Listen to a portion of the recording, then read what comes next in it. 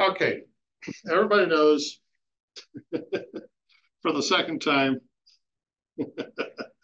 that feathered wear is the enemy. All right, everybody agree? Uh, and that's what we're trying to defeat. And this is where we got into alignment in the first place. This is what we're hoping to solve for everybody is feathered wear. It causes a significant amount of tire loss. It's enough that you're losing one right tire for every two left tires, depending on how your vehicle is aligned. If you get everything aligned properly, you can have tires last upwards of 200,000 to 300,000 miles, depending on how your truck's set up.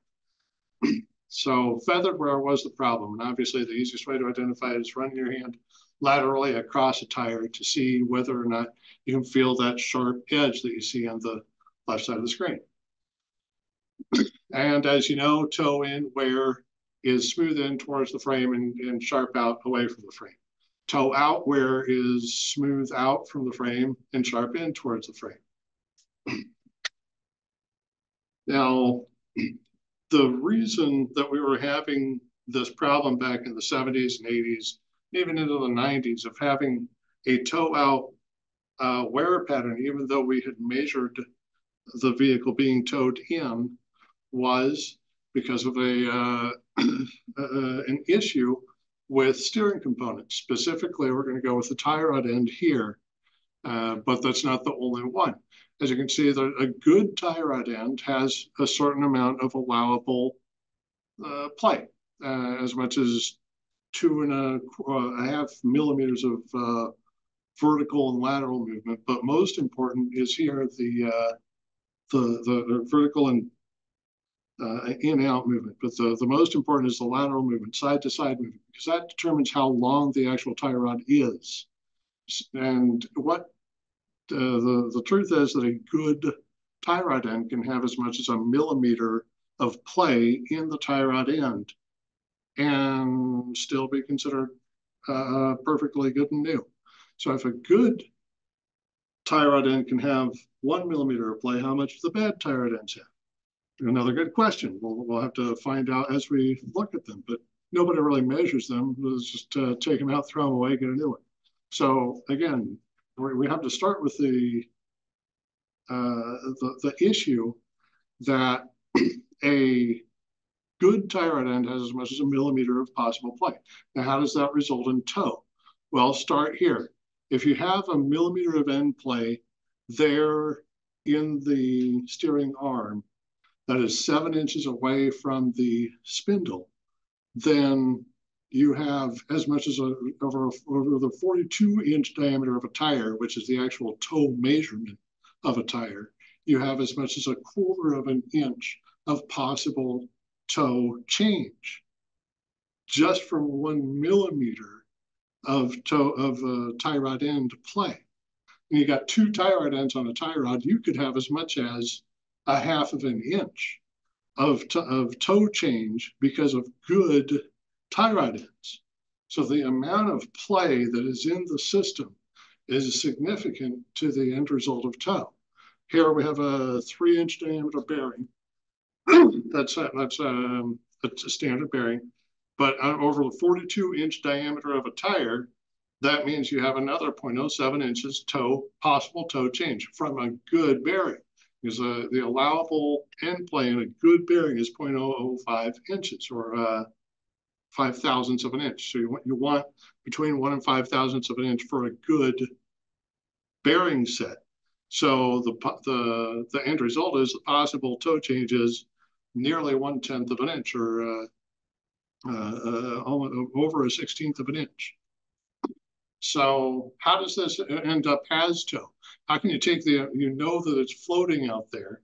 There's again, the kingpin has another 15 thousandths of possible end play, or more or less, just depending on the manufacturer. So how does that result in toe change? Well, start with how end play affects toe. Okay, the first issue is negative scrub radius. Negative scrub radius is the amount of footprint that is outside of the kingpin inclination. There's nobody in the waiting room. Good.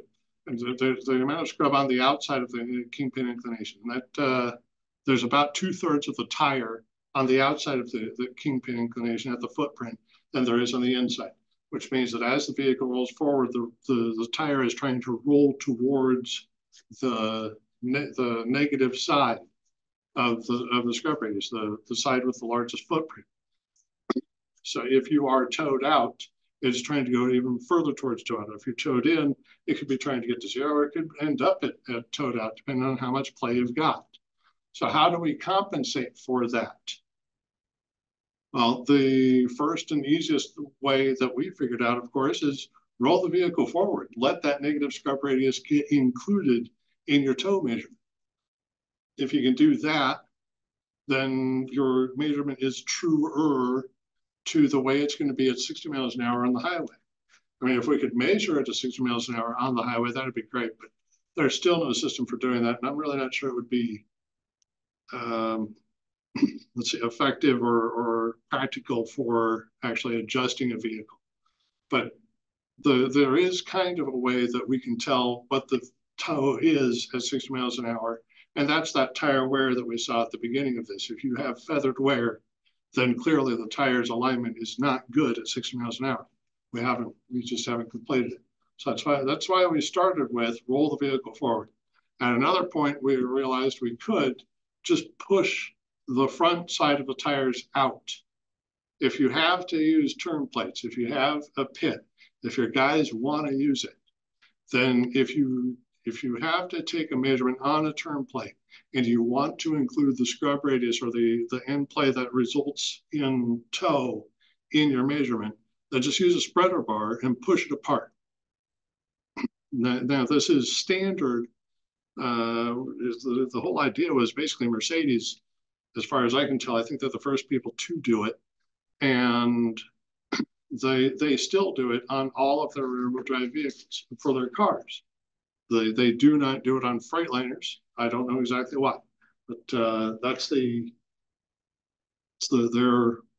their preferred method. And for us, it's not as complete because we know that the scrub radius is important, and we don't know exactly how much tension you would need to include or exclude if you're using the spreader bar.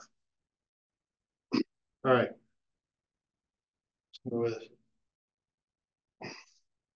All right, so are there any questions so far? Everybody's happy? Is there anybody new to this? All right, if I got no comments, I will go ahead and continue on.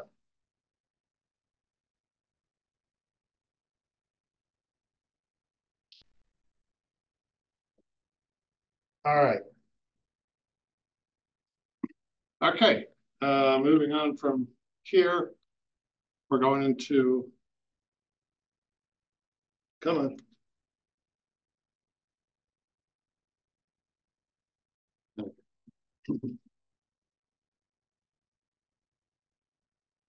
I may have to use my other clicker for a little bit, but moving on from here, we're going to drag versus thrust. This is the 4 forces that control alignment, things that I want you all to be familiar with, vocabulary that I want you all to recognize. Okay, the first issue for the forces that control a vehicle, the things that we're trying to deal with are drag and thrust. First is drag, which is represented basically by the steer axle. The steer axle has about 12,000 pounds on it. It's all dead weight. There's no power there. It doesn't have we typically don't have driving axles on our steer axles. So all that is drag sitting at the front of the vehicle. And the rear end is where all the thrust is. The easiest representation is a boat riding on the water with an outboard motor on the back end of it. As the outboard motor pushes the keel forward, if it's pushing it nice and straight, it's going to go over the water nice and smooth. If that is balanced, everything will be fine. If it's imbalanced at all, then it won't roll over, it won't pass over the water smoothly.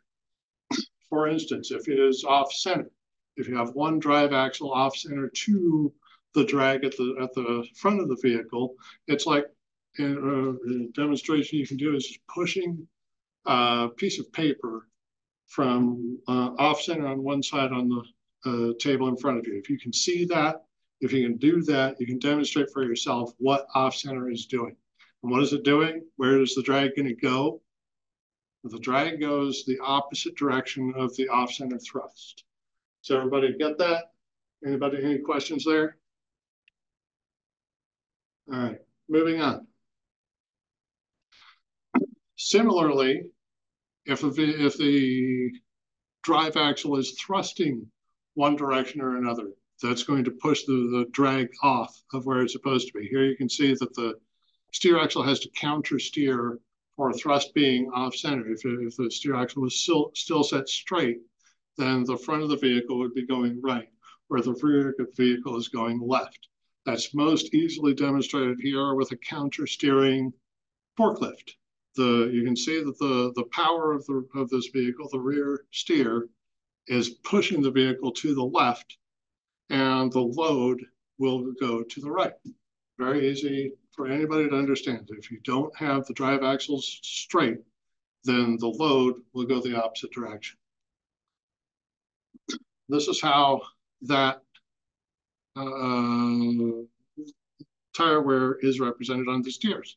As again, you can have toe in wear on one side and toe out wear on the other side. It's going to be smooth in towards the frame on the right, smooth out from the frame on the left, and that's rear axle, right axle misalignment.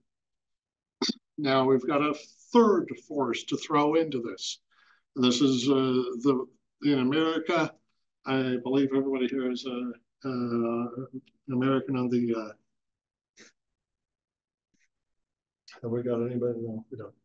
Okay, I believe everybody on the video here is American. In America, we drive on the right side of the road. So all of our problems are right pull issues. We have worked in South Africa and a little bit in Australia. Not so much in England yet, but in all those cases, they drive on the left side of the road. And in all those cases we've worked with, all of their problems are left pull issues. They don't have right pulls, they have left pulls. And it's all because gravity is a significant force on your tires. Not just a minor force. If you have the drag and the thrust balanced, and the vehicle, the drive axle is pushing the steer axle forward, gravity will still cause feathering. It's enough of a force that if you just let the gravity of the road dictate the direction that the vehicle is traveling, it's going to cause feathering to the right. This exact same drive axle feathering occurs if you let gravity push the vehicle to the right. So you have to counter that with the rear end. Now, which direction would you push this rear end to counter that gravity? I hope everybody gets, it would be to the right. If you just point the rear drive axle, a single drive axle to the right, just 1/32 inch shim off to the right, or 1/2 inch shim in our MD alignment measurement system to the right, you will get that vehicle to drive straight down the road against gravity without using any additional forces.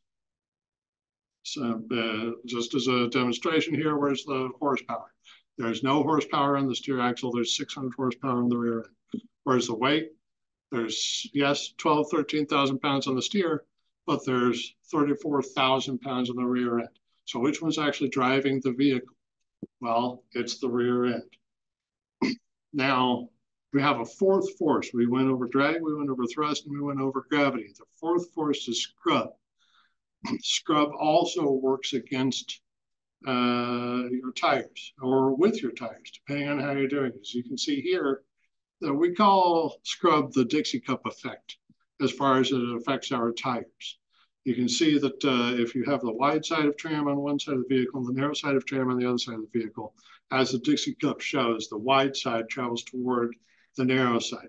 So if at all you have the rear end set up so that the wide side of tram is on the left side of the vehicle, it will be working with gravity to push the steer tires to the right and will adversely affect your tire life. But if you can set it up so that the tram is on the right side, the wide tram is on the right side, then the two axles work with gravity or against gravity and with the truck to push the steer tires straight down the road. Now, the amount that we're talking about, of course, is 1/32 of an inch shim to the left on the front and to the right on the rear. If you can just get that balance done, just 1/32 inch shim to the left on the front, 1/32 of an inch shim to the right on the rear, you can get this vehicle to drive perfectly straight. Any questions there?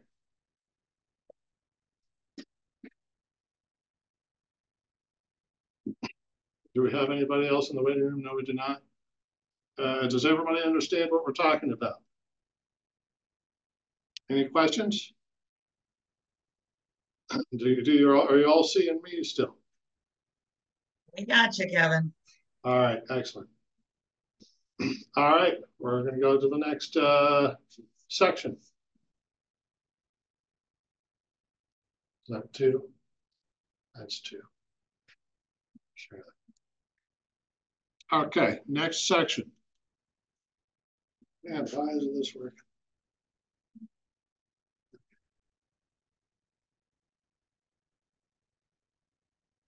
Okay, so that's your 4 dominant forces. You've got drag on the steer, thrust on the rear, gravity always pushing you off to the right. It doesn't matter how much of a light foot your customer thinks they have. They don't drive in the left nearly as much as they think they do. We set all these vehicles up to drive in the right lane. And finally, scrub, which helps push the steer axles up against the crown of the road just a little bit. The great thing about scrub, and I know I hope you've all been able to experience this yourselves and can understand how close and fine-tuned this gets. A 32nd of an inch shim off to the right and a 32nd of an inch shim off to the left between the 2 drive axles will get you what we see as just over 2 seconds of straight driving. In other words, if you're in the right lane, in the middle of the lane, 60 miles an hour, no wind, nice straight road, you let go of the steering wheel with it set up just that way, and it should go 1, 2, and finally the right tire reaches the white line on the right side from the middle of the lane. But if you split it out apart further to about 3/32 of an inch instead of 2/32 of an inch, it'll be more like 3 to 5 seconds. If you split it apart further, make it about an eighth of an inch wide between the drive axles, you'll get upwards of 7 to 10 seconds. You can keep going, and the scrub will keep pushing the steer axle further to the left until finally it's actually climbing the crown of the road instead of drifting off to the right due to gravity. Now, between these steps, between about 10 seconds of straight travel and actually going over the hump of the road, you're starting to cause feathering to the left instead of to the right, or instead of zero feathering. So we really consider that, as far as the driver's experience, we consider the between 2 and 10 seconds to be the sweet spot for perfect tire life. As long as it's more than 2 seconds in the middle of the lane and less than 10 seconds in the middle of the lane, we're sure that we're not going to see feathering on the steer tires. So that's what we're aiming for. If that's what they experience, we can be sure that the alignment that we did got them the best tire life. All right. Now we wanted to go over this. The issue here being right axle misalignment with toe out. This is how you get one steer tire wearing out twice as fast as the other. You know, I know we should have seen this already. We should have gone over this enough. I hope we have, but I'll just touch on it real quick. This is the problem that we were having most, dating back to the 70s. One tire would wear out twice as fast as the other. You'd have the vehicle aligned. The typical alignment would result in a right pull because of gravity, and would result in toe out because the toe out the steering components had a little bit of play in them. So the measurement system always ended up with toe out and a right pull. But more recently, in the last 10, 15 years, we've been seeing more of this outside right wear, toe in on the right side, and the left side is wearing nice and smooth. But it's still pulling to the right. Now we're going to go over a couple of the causes for this, and they're due to specifications. Now here's the Freightliner specifications for a 2018-19 Cascadia. It dates back to before 2018-19. It dates to after 2018-19. It's all, they're still doing it the same way. There's a couple notes here. I think just off this page are most important. It's that first, it's recommending that you have 4.5 degrees of caster. And that is a lot of caster. Dating back to the manual steer days, we started with 0.5 degree of caster. That was enough on a manual steered vehicle because due to the steering geometry, you are picking up the vehicle as you're turning the steer tires. As you increase caster, you're picking up the vehicle even more as you turn the steer tires. So when we went to manual steered vehicles, we needed 2.5 degrees because power steering was so powerful that it was hard to return to center if you only had 0.5 degree of caster. So we increased caster to 2.5 degrees to give it that sharp return to square that we needed to get the vehicle to drive straight down the road. But more than 2.5 degrees just results in more tire wear for a couple of reasons. We'll go over those in a little bit. But first, note that their target is 4.5 degrees of caster, and they're asking for a split of a minimum of 1 degree and no more than 5 degrees apart from each other side to side. And that's what the Freightliner is calling their specification for alignment. There's also some, in degrees are asking for a thrust angle and scrub angle off of square plus or minus, and we'll get into how bad that is. But to start with, I want you to note that in the lower right here, it says as a caution, this is every manufacturer has the same warning. And right now we're going to talk about the manufacturer's warnings as though they are very, very important because they help us. Later, we're going to talk about manufacturers' warnings as not as important because they're not helping us. But in this case, as it says, caution, Dana Spicer expressly prohibits twisting of axle beam for caster adjustment or any other straightening purposes, okay? And even the torquing sequence of U-bolts can result in a different changing caster. But most importantly, they expressly prohibit twisting of the axle beam, even for caster. So from the start, the axle manufacturer and the truck manufacturer have a difference of opinion on what you should be doing with caster. But let's go into another issue here. It says that you need to have 4.5 degrees of caster and a split of at least 1 degree, no more than 5 degrees. Now, how are you going to get a split of 1 degree? To start with that 3.5 degree shim over there on the left side, on the top, is about what you need to get a 1 degree split in caster. Now, why is it that 1 degree shim isn't giving you a 1 degree split in caster on your axle? Any takers on that? All right, well, everybody's quiet, so I'm just going to give you the answer. All right, the issue here is the I-beam is a giant spring. Okay, it's the biggest, heaviest spring on the truck. It's the biggest, heaviest piece of metal on the truck. But it isn't a piece of sand. You can't just throw a degree shim on one side and expect it to simply sink right into the axle. It's a spring. And there happens to be a spring directly above it, or 2 or 3, the parabolic springs that are holding the truck up. Those have a lot more give in them in the first place than that I-beam does. They're a weaker spring. So instead of just twisting the axle, you're wrapping up your parabolic springs up above it. And then you're wrapping them up more on the right side than you are on the left side because that's where you added the shim. Now, if you wanted your 5 degrees of caster split, since it's about a 1-to-4 ratio for how much caster you add versus how much caster you get, how much split you get, you almost need the stack on the right, a 20-degree split or a 20-degree physical shim to get a 5-degree physical split. That's obviously untenable and ridiculous too. Why would they even seek 5 degrees worth of split across a I-beam? It doesn't seem to make sense. Honestly, I still don't have an actual answer on it. So if anybody ever does get an answer on that, let me know. I'd be really excited to share that on the podcast or as an update on our YouTube channel. But here's so that's what we're dealing with first is in order to split caster, you have to add a really large shim to get it done. And that's what we're finding on the right side of Cascadias is one huge shim that is messing up the alignment, messing up tire wear. Now let's go into how that works. You've split the caster.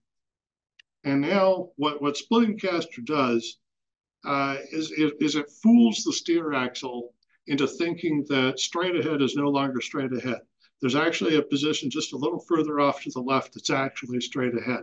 And now, without input from the steering wheel, the steer axle is trying to drive just a little further to the left. So instead of having to steer it to the left, you hold it straight, or you don't even have to really hold it much at all, and the vehicle will actually steer to the left for you. That's what splitting caster does. It doesn't create a whole new magical force that counters the weight or the gravity or anything else. It just gives you a sense in the cab that the vehicle is driving straight, even though it's actually trying to go left a little bit. So what's opposing caster when you try to just twist it on the steer axle? Well, you've still got gravity. Gravity is still pushing the vehicle to the right. If you had everything else right, but you had let gravity push the vehicle to the right, if you had balanced the drag and the thrust, but gravity is still pushing the vehicle to the right, and you correct that by adding caster, you've still got enough force on the tires pushing it to the right to create feathering, okay? So if you allow the steer tires to feather, they're going to create a pull of their own. So the vehicle drives perfectly straight with this caster split for about 20,000 miles. And then the feathering has become a great enough force that it's actually becoming a pull of its own. And as it pulls the vehicle, well, you've got an alignment problem. So you're going to take it back to the shop and you can say there's something wrong with my truck. It's not driving straight. Well, it must have changed. It must be something you did. You must have done something wrong. They're going to go ahead and mess with the rear end. They're going to mess with the front end. They're going to do something to fix it, and then they're going to maybe rotate the tires and let you go. If you rotate the tires at that point, they're going to pull left for a little while. Then eventually they're going to pull right, and it's still going to go to the right because you've not actually fixed the problem. And that comes here. You've still got the same weight issue. The rear end is actually driving the truck. You've still got the horsepower. The rear end really is pushing the truck down the road. If you haven't used the drive axles to guide the vehicle straight down the road, you're going to end up with tire wear on your steer axles. So using caster to twist the axle to allow you to drive straight is just an illusion that is going to end up costing you tires and headaches with more alignment work. Now, if that was your goal, if all you wanted to do was keep people coming back to get more money from them to fix an alignment problem that was really your fault in the first place, good job. You did that. But if your goal was to solve the customer's problems with as few headaches as possible, with as little money as possible, so that they can actually profit off their truck, you got to do it our way. Any questions about that? All right. And I just need to mention this real quick. This electric or electric over hydraulic steering, this new, you can see if this is the Volvo or Mac command steering system, where you got this electric gear on top of a hydraulic box, which is helping with inputs to steer the vehicle straight, even though there's a problem somewhere else in the vehicle, or just to make it easier to steer. I really don't know what their stated purpose is. I used to know, but we're having the same problem with this because we've added a new input. You can have a terrible alignment problem with a vehicle, but that electric system is guiding you straight down the road. You don't feel it in your hands at all, but your tires are getting destroyed underneath you. So this is it's a new problem which is based on an old problem. If the vehicle isn't aligned properly and you've got an input to the steering wheel telling you that it is, well, you're going to end up with messed up tires. All right, any questions on that? Any questions on anything? Is everybody happy with this? Is everybody asleep? I've just had to be quiet because Jason's got an air hammer going out there. All right. All right, let's move into the factory specifications versus MD alignment specifications. All right, this takes the factory specifications that we were just talking about, the Freightliner specifications, and it compares them to ours. As you can see on tow, I was talking about back here that we are seeing more toe in wear, especially on the right tire, on the right side instead of the left now. And that's because of this. The new specifications for Freightliner's Cascadia allows from 0 to 3/16 of an inch toe in. That's their new specification. Our guide is 1/32 to 3/32 toed in. It's the green arrows there, the very narrow band between the Freightliner spec toe. And now the issue is, as you can guess, is if you're able to set it to 3/16 of an inch toe in, well, you've compensated for the possibility that as you roll forward, you're going to get toe out. But if you don't have toe out, if you've compensated too much, you're going to end up with toe in wear. So now we're seeing more right tires getting thrown away than left tires getting thrown. And here's another issue. Their target is 0, okay? But they are allowing as much as 0.18 degrees or 3 inches of allowable thrust on the drive axle in either direction. And that would be within spec. Now, I have one common explanation or common a great anecdote about factory spec, which might help explain this. And that's from about 10-ish years ago. Mike had this little Toyota Matrix, and he started wearing out the inside of the rear left tire. Now, this was a front-wheel drive vehicle. It's basically a Corolla. So it's a front-wheel drive vehicle with a trailing axle. And it should just roll straight down the road.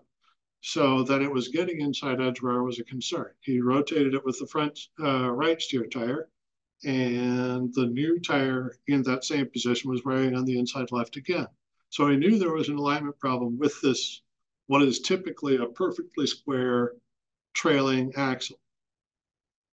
Took it into Toyota, they measured it, and they found that, yes, indeed, it was off by a half of an inch. A half of an inch of toe out was on that little right or left rear tire, that one position. There's an individual toe, a half-inch toe out, but that was within spec. So apparently they knew they had a problem with production, and they knew that it was as much as a half of an inch of toe out in the rear. So that became the spec. And rather than fixing it, they just decided they'll accept a half of an inch of toe out. Now, and I think that's the problem that Freightliner is having here. They would like 0 to be their target, but they have problems with production great enough that they must allow as much as 3 inches out or 3 inches in to be their range. Now, the place where this becomes iffier is that if you take their scrub angle spec, that is a spec on top of the thrust angle. In other words, just by you would get the thrust angle measurement done correctly. And then instead of measuring thrust angle again on the front drive axle, you're going to compare it as scrub to the rear drive axle.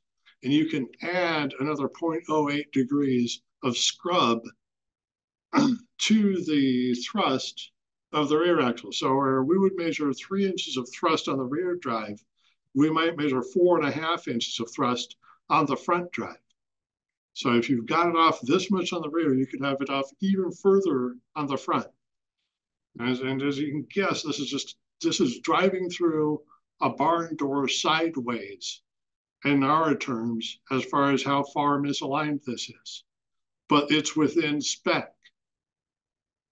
So that's what we're fighting against. That's what we're trying to get fixed when we address these new Cascadians. So as you can see, the green is our range. It's a fine little line. You can easily fit it within the black that they're using. All right, now this is the math. This is how that adds up. If you have a 1/16 of an inch of toe or a 1/16 of an inch shim of drive misalignment, that equals 1 inch of thrust from a rear drive to the steer axle, or 21 feet of thrust per mile, or 40 miles of thrust for every 10,000 miles. And that I think it's actually double that for the 1/16 of an inch of toe in, but we're going to say it's the same because the math is still really incredible. If you get a 1/16 of an inch of toe in, that results in 21 feet of scrub on that poor steer tire every mile, and 40 miles of scrub on that poor steer tire every 10,000 miles. So you compound those. You take your 3/16 of an inch toe in, which is actually 1/8 of an inch more than optimal. You take your 3 inches of negative scrub, which is, again, 3 inches more than optimal, and you end up with 100 feet every mile that you're pushing your poor steer tires to the right, or 200 miles every 10,000 miles that you're pushing your steer tires to the right using their spec. Okay, so that's the dramatic verbalization of how bad your tire wear is when it is misaligned. We could eliminate hundreds of miles of scrub on these tires every 10,000 miles just by aligning it properly. And that difference there, that's how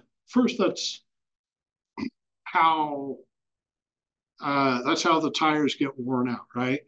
But second, that's why fuel consumption isn't actually that big of a deal for alignment. That's why we end up with not really 1% improvement from the very worst alignment to the very best alignment, because really the only thing that you're getting out of an improved alignment is 200 miles less pushed to the right over every 10,000 miles.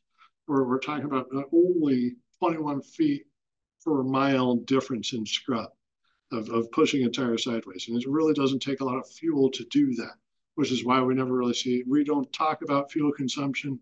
We don't talk about fuel economy. We only talk about tires, because that's what's really being lost with misalignment. As you know, these are our specs. If everybody should already have these. If you need me to send you this chart, I can send it to you. 1/16 plus or minus a 32nd inch toe. The caster should be 2.5 to 3.5 degrees. We want the steer axle square to the frame. We want the drive square. We want the rear inch as much as an inch to the right, the front drive, rear drive as much as an inch to the right, front drive as much as an inch to the left. And that's within 1 inch of each other.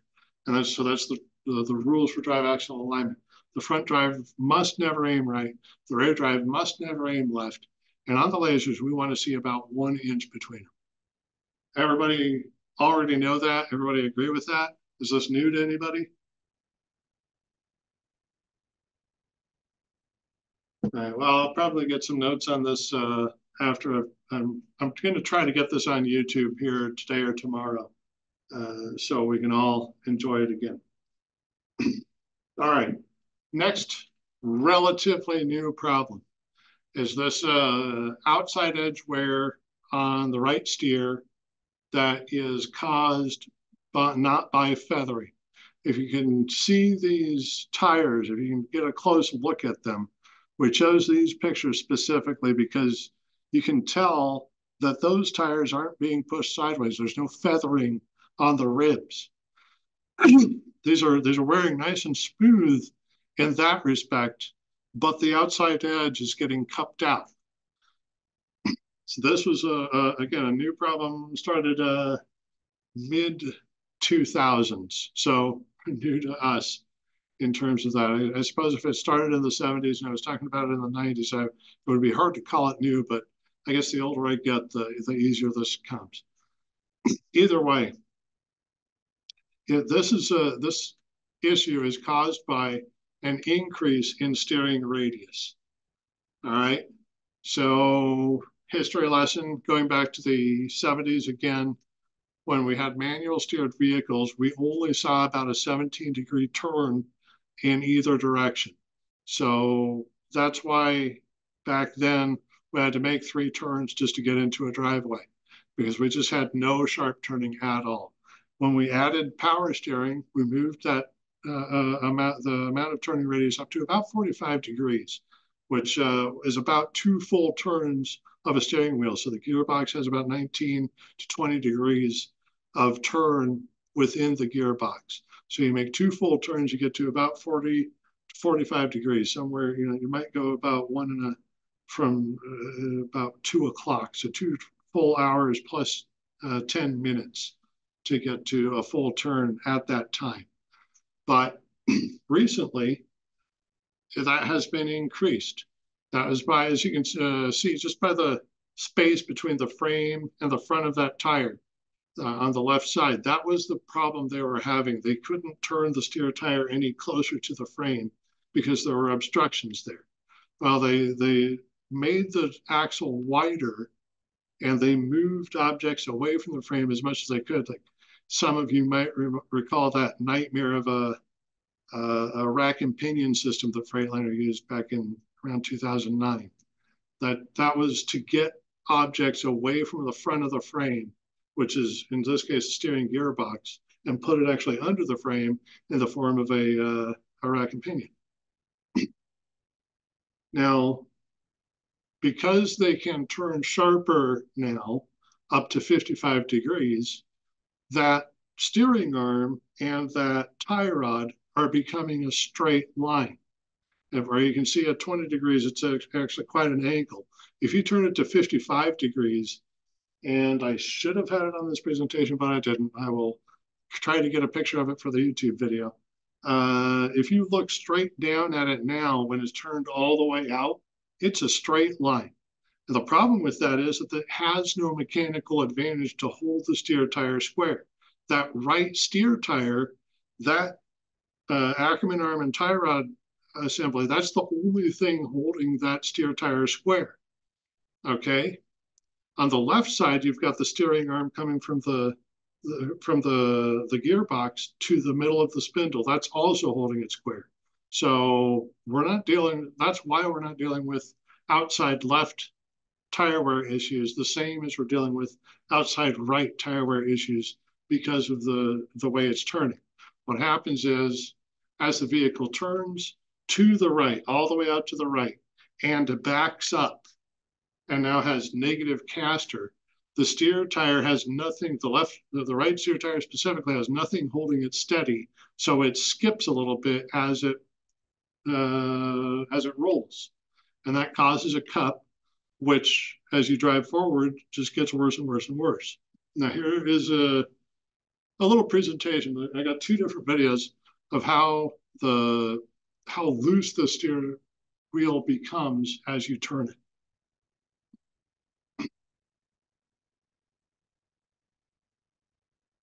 Good. Stop that.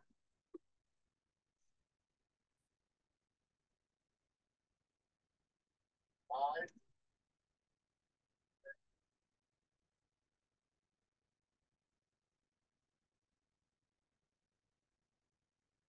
Hardly anything.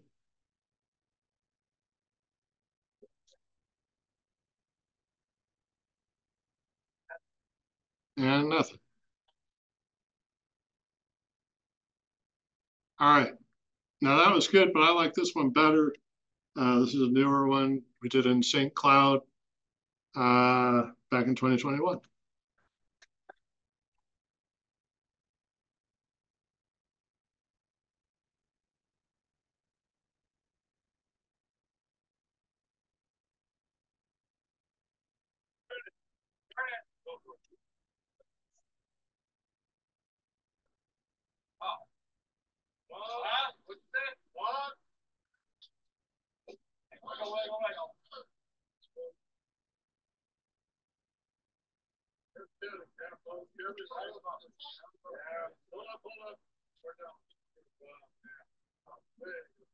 That's what I want to see.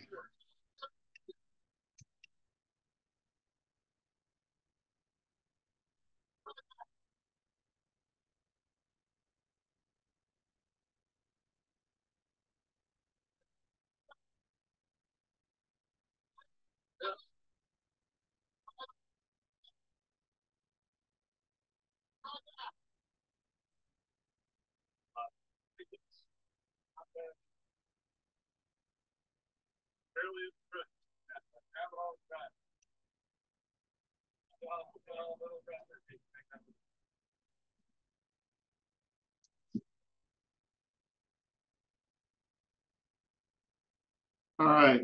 All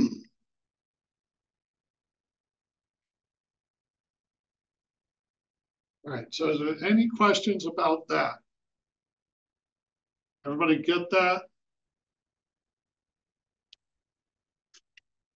Nobody piping up. Nobody ever needs to know no more. Okay. Either way, the 55-degree wheel cut issue has it boggled us for a little while that we were seeing this outside edge wear, and there's still a lot of people that are experiencing it that don't know where it's coming from. Once you can show them that we've got this video on YouTube, and I think we got the other one. Once you can show them what you're dealing with, they get to decide for themselves how they're going to solve it. We've got, let's see, let's go ahead and share this again because I've got a couple things to help here. We've got,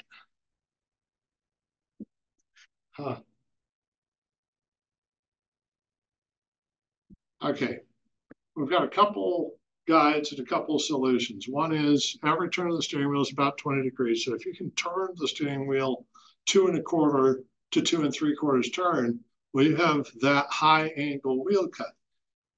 Now, lately, they've increased the number of degrees per turn to as much as 25 or more. So we don't know which TRW box you've got. Just looking at it, I don't know how to identify the change, except that you can make 2 full turns on it and you can turn it 55 degrees. If you can see it physically and say, okay, that's obviously a high steer turn, then you'll know that at 2 turns you've gone that far.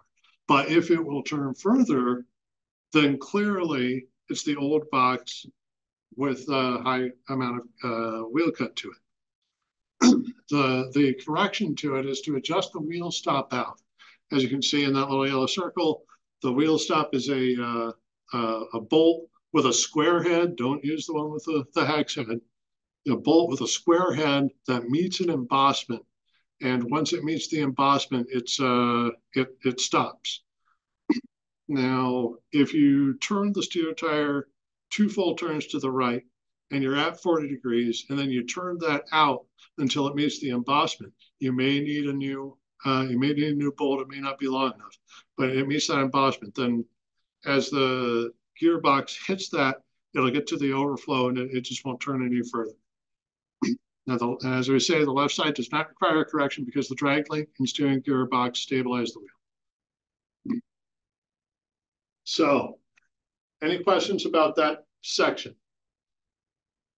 The way this turns out for fleets that we have worked with is if you're on the East Coast and you have been complaining about this tire wear, and we finally get there to explain exactly what it is, you may determine that you've got such tight roads, such tight turning to do, such little spaces to work in, that there is no reason to change it. You're just going to enjoy the new steering radius, and you're going to buy more tires because that's the cost of doing business. But if you're further out west and you don't have to turn that sharp in as many places, and it's costing you money, then you've got a decision to make of whether or not you want to turn that out on your new trucks or on your old trucks or both.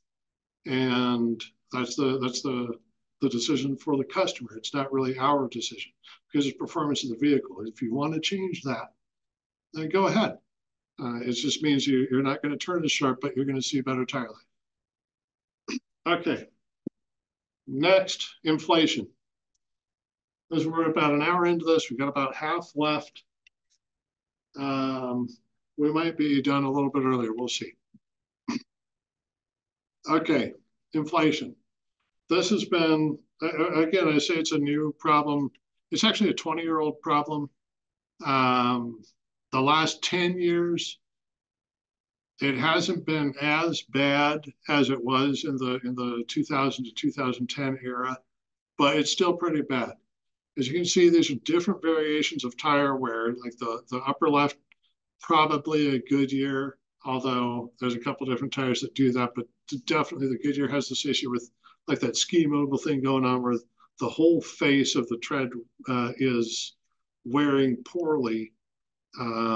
But there's other cases where I think that's a Michelin in the middle, or maybe a BF Goodrich, where it's just in the middle tread that you're seeing it, and definitely up on the upper right.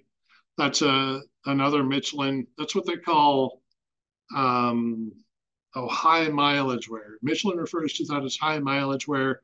Everybody else refers to it as river wear.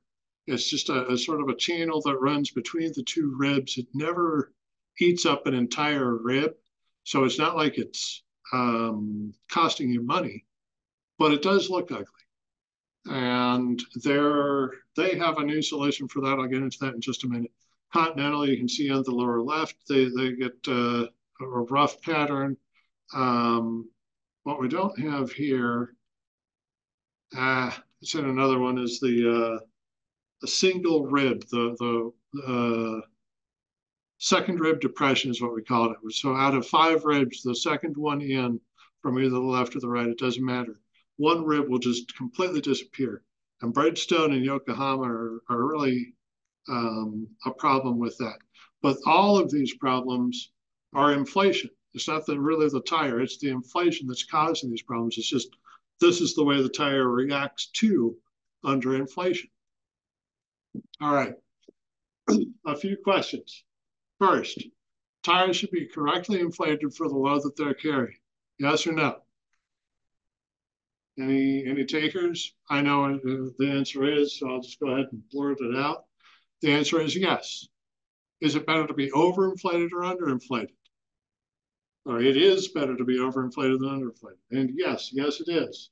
Overinflation is better than underinflation. And what is the significance of the pressure listed on the sidewall of the tire? For instance, on the tire that I have here in this classroom, it says max load 6,175 pounds, at 110 psi cold inflation single. What's the significance of that? Is this the maximum pressure for the tire, or is it the minimum inflation for the load specified on the tire? Well, it's the second. It's the minimum inflation for the load specified. You need 110 pounds in that tire to carry 6,175 pounds. We don't have maximum pressure, or we have maximum load. These are working tires. This whole industry, the commercial truck tire industry, is a working industry. It's not a show industry. Car tires have a maximum pressure. They don't really work. They're not really important tires. These are important tires. If these tires blow, there's 90,000 pounds worth of consequences. So your steer tire has to have 110 pounds in it to carry your 6,175 pounds inflation. How much load is actually on your steer tires? On your tire and your individual tires. If you have a 12,000 pound steer, actually you've got 6,000 pounds for a steer tire.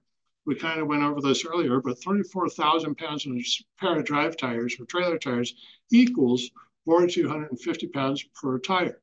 The result, steer tires each carry 50% more weight than rear tires. All right. So does everybody get what that means? That means that all this time that we've been saying that you need 100 pounds in the steer and 100 pounds in the rear, we were overinflating our drive tires by nearly 50%, and we were underinflating our steer tires by as much as 20%. Does that sound rational? No, it does not. It is not. And that's terrible for the steer tire because it's working alone. It has to do all this steering, all this braking. Now we got disc brakes. We're doing even more braking on our steer tires, and we're still not inflating them properly. They should have 120 or 130 pounds in them. Here's another chart. This one talks about speed range plus inflation. As you can see, if you are increasing your speed, you're getting upwards of 75 pounds, you should be increasing your inflation and decreasing the amount of load on those tires. So the faster it rolls, the less load it should have. The slower it rolls, you need to increase your pressure, but you can carry more load. The thing to get away from this is it never says take air out. It always says add air. It may say you can add load or take off load, but it never says decrease the air in your tires. It always says increase the air in your tires. All right. Does anybody have any questions about inflation? We can talk about inflation later. I think that's a topic that, although it's important, it is terribly important. Our shops here that we're talking to today, as long as your takeaway is at least put in enough air for the load, at least enough for the load, and more if you can squeeze it in. All right. But this is the tire wear issue that actually becomes more important for us. That's the inside wear on duals and wide base tires. Now, as you can see here, on the left side of the screen, we've got the little, they call it the notorious washer with a square in it that identifies it as a Hendrickson. And you can see all the wear on the inside of that it's a left tire, both on the very inside, and you can see it starting on the inside of the outside tire too. Over here, we've got duals on that's another trailer.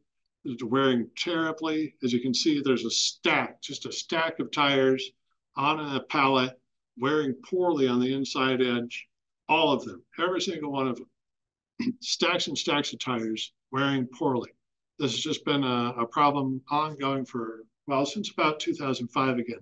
So only about 20 years. Really, it's a very, very new problem.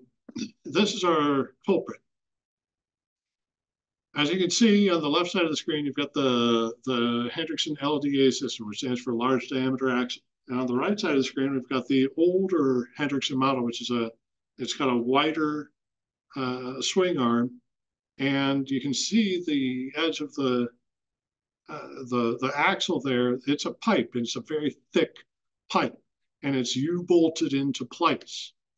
On the LDA system, you can see that, yes, the swing arm's thinner, and the axle is welded into the bracket, into the suspension. The difference there being the thinner axle of the LDA system, the large diameter system, is able to flex as so much and is so thin they can't use U-bolts. So they had to weld it in, and it results in this tire wear. It flexes as it rolls down the road. We know it flexes. We've known they know it flexes. Everybody knows it flexes, but their largest customers around the country, and honestly, this design is copied around the world. They just wanted to see a weight savings, and for any weight savings, they really don't care about tire wear.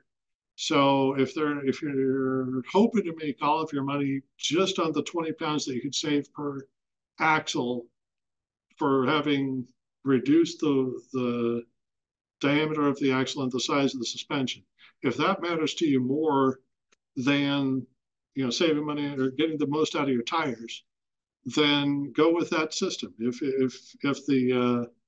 the tire wear is important to you and you believe that your company is going to earn its money based on excellence instead of mediocrity, then go with the older system, the older suspension with the U-bolts holding the axle in place. You'll be happier. Trust me. All right, now here's supposedly the fix. I'm going to have to give a little update on this. Now, as you can see, we have the 1.5 inch by 1/8 inch thick angle iron across both the middle and the outside. First, we found that the across the middle isn't helping very much. If that's all we do, we don't see any improvement. If we do both the inside and the outside, we get improvement. If we only do the outside, we get improvement. So really, we think we could probably do without the middle. But that's the first most important thing. Second, only in some of our operations are we seeing a significant improvement by adding it to the outside. Specifically, we have tanker fleets that are not experiencing any improvement based on adding it or not adding it. So in their case, they definitely need thicker axles. I think the problem is that the flex is actually occurring right at that collar where it meets the suspension. So we can't weld it, we can't add strength to it the way it's designed.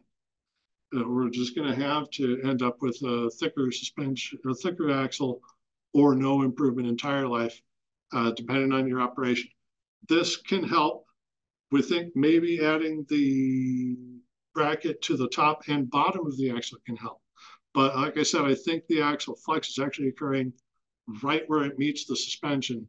So it may not be helping enough, not in all operations. Some places are very, very happy with it, but others just aren't seeing the improvement. And by the way, this voids the manufacturer's warranty. The only problem is they don't buy tires. And some of their axles crack anyway, so I don't know what the warranty is doing for it. All right. Next, very similar issue. Drive tires are seeing this wear also.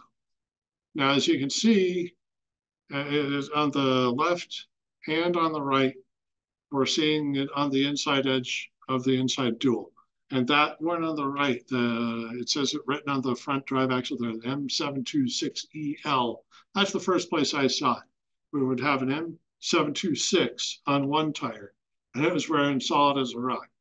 We got an M726EL on another truck, and it's seeing this cupping on the inside edge. Every other time I've ever seen this, I would have said, that's a bearing. And in fact, that's what I told them at the time. I said, why aren't you guys tightening your bearings? You're seeing this inside edge wear. What's going on here? They said, oh, we did. We got the bearings tightened. But as you can see, these are wearing where those are not. Now, this isn't a tire problem per se, but it is the result of low rolling resistance tires. that M726EL is the extended life Bridgestone M726. The M726 was not the low rolling resistance tire. It was a more solid tire. It wouldn't give you the same fuel economy. So the old 726 without the fuel economy was stiff enough to put up with the axle flex. The new 726EL was not. Now, as you can see in the middle picture, that's what I was kind of getting to here. The middle picture, I can't remember what model this is, but they stiffened up the outside edge and the wear just transferred to the next rib in. So the tire manufacturers see this as a challenge that they're trying to defeat. They're trying to make their tires better to handle the problem. It's just that it's not always working out for the best for them. This also affects super singles. As you can see, it's pretty bad on the left side, but on the right side, especially that upper picture, you can see that it's a recap. And what we think is happening is that all this wear, all this extra heat occurring on the inside edge of these super singles is affecting the ability of the recap, the carcass to accept a recap. And it's affecting their ability to get recapped. So it's a bigger problem than just the tire wear. So the probable cause is always loose wheel bearings. But if it wasn't loose wheel bearings, we figure it's axle flex. And when we say axle flex, what do we mean? Well, back in the 90s, they moved from a standard axle to, which is nominally 11 millimeters thick, to a new standard light axle of 9.5 millimeters thick. In the 90s, we didn't notice. We couldn't have told. They warned us. They said, we're switching to a 9.5 millimeter thick axle housing. And we just, it just glazed right over us because we could not have told you that a change happened. Not at that time. Not until they started coming out with these 726EL tires. Then we started seeing all this axle flex. And are we really seeing axle flex? Well, I tell you what, we are.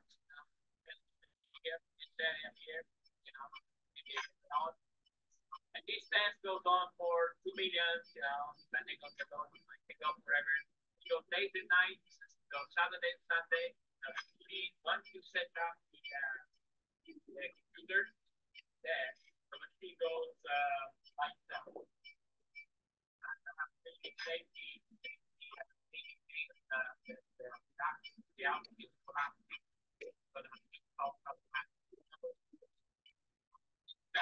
We normally test at 2G, so this is that the heat on multiplied by 3. So the rate is also the actual.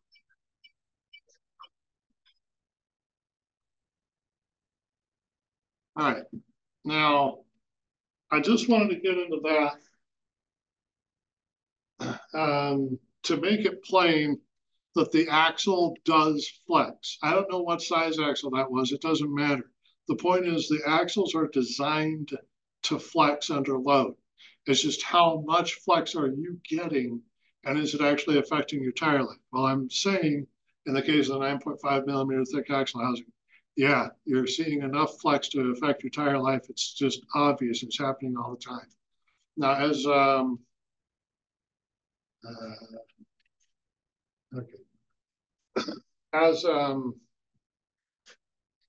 as we had pointed out earlier, I have to go back to sharing. All right.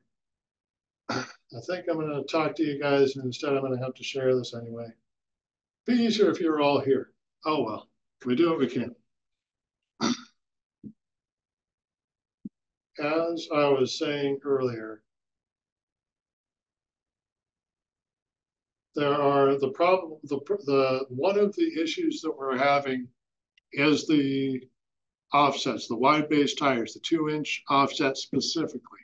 If you made a 2-inch offset rim to a 9.5 millimeter thick axle housing, you end up with not just tire wear, but a possibility of cracking the axle.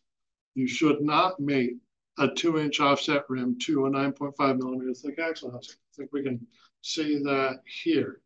Right. 9.5 millimeter thick axle housing.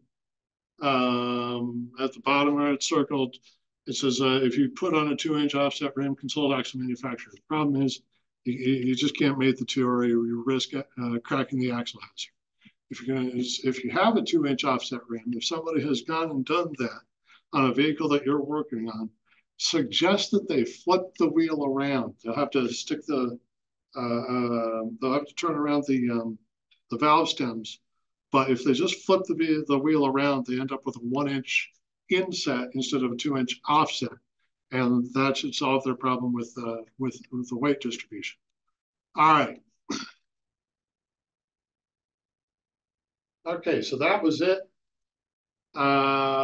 That's the things that I wanted to get out to everybody and make sure everybody understands. If you haven't been through our class recently, and I know some of our customers have had our equipment for as much as 20 years and haven't been through the class since then. So I just wanted to make sure everybody got this update. I'm going to suggest this update for everybody. I'm going to try to get all of the shops that are on our list to at least watch this video and maybe go through a test so that we can know that every one of our shops on the shop locator list knows how to fix the problems that we're sending to them. So we've got, I guess, a bit of a problem with some of our dealers, some of our shops just having no idea what's going on, barely knowing how to measure a vehicle first. But then the third, most important, not being able to solve the customer's problems. So if we can just get a little bit of feedback on that, that'd be great. I'm gonna, like I say, I'm gonna go ahead and I have a test to put together. I have this video now, and I want to get as many of our customers to get to watch this and understand this as possible. That's pretty much it. I'm going to get this thing up on YouTube as quick as I can. I hope it works better than last time. I didn't do the subtitles this time, so it should. Anything else from anybody? Does anybody need to put something out there? Got questions for me? Is everybody asleep? All right. Hey, Kevin. Yeah. Hi, this is Rocky. Hey, Rocky. What if me and Shanna failed the test? I mean, we've only watched you do this live 3 times. I'm not going to fail, Rocky. I'll leave that to you. Oh, okay. Because if you do, I'll help you out in March. So. Right. Well, it's an open book test, so everything should go fine. And I'm not saying you can't take the test more than once. I'm just saying we need to at least get everybody to say the right answers once. You know what I mean? Yeah. All right. All right. Have a good day. You too. All right. Thank you, everybody, for being here, and have a Happy New Year.